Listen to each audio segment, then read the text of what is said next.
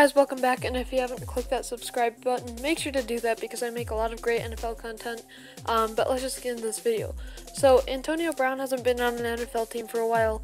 He's got some maturity problems, and a lot of other people could say different things about him. But there's a potential that he's going to the Ravens because it would be awesome to have him going there. His cousin's there, and Lamar Jackson really wants him to play with him, as he quoted that.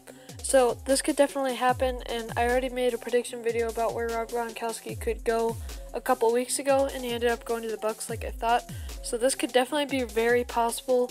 It would be crazy to see this team even more stacked what they are now, but playing with his cousin Marquise Brown would be amazing, and I think that this team could just really be threatening and possibly make a run to the Super Bowl.